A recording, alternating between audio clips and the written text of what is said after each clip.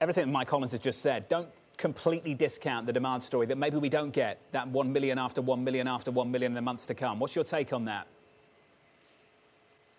So Mike is saying it is structural, so he's taking it one further step. I said it is the supply side, but it could be short-term, could be long-term. Mike makes the argument it could be long-term, which takes you back to what Rick was saying.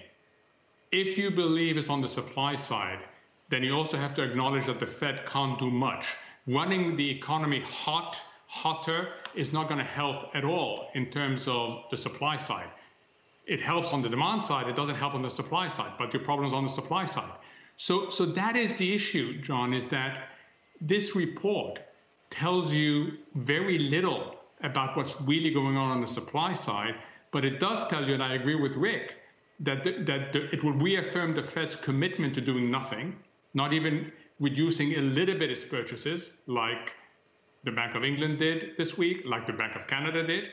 It will just keep the Fed where it is for longer, and that raises issues that the Fed itself has pointed to in the financial stability report that was released yesterday. We're going to talk about that financial stability report in just a moment. Mohamed, I want a final word from you on this. You started the week by saying that the Federal Reserve needed to begin tapering almost immediately. Do you still hold that opinion then after this payrolls report? I do, because I think that this is a supply issue, not a demand issue, and I really worry about financial instability, and I worry about unanchoring inflationary expectations. So yes, I do.